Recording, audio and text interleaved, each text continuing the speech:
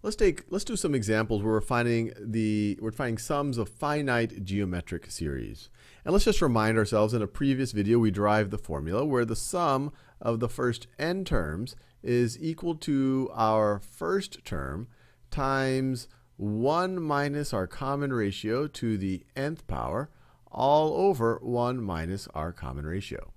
So let's apply that to this finite geometric series right over here. So what is our first term and what is our common ratio? Well, and what is our n? Well, some of you might just be able to pick it out by inspecting this here, but for the sake of this example, let's expand this out a little bit.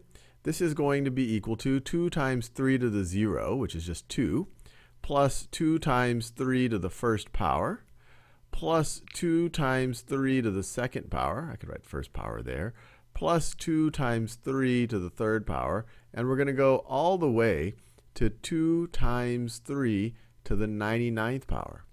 So what is our first term? What is our a? Well, a is going to be 2. And we see that in all of these terms here. So a is going to be 2. What is r? Well, each successive term, as k increases by 1, we're multiplying by 3 again. So 3 is our common ratio. So that right over there, that is r. Let me make sure that that is a. And now what is n going to be? Well, you might be tempted to say, well, if we're going up to k equals 99, maybe n is 99. But we have to realize that we're starting at k equals 0. So there is actually 100 terms here. Notice, when k equals 0, that's our first term. When k equals 1, that's our second term. When k equals 2, that's our third term. When k equals 3, that's our fourth term. When k equals 99, this is our 100th term. 100th term.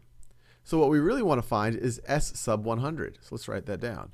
S sub 100 for this geometric series is going to be equal to 2 times 1 minus 3 to the 100th power,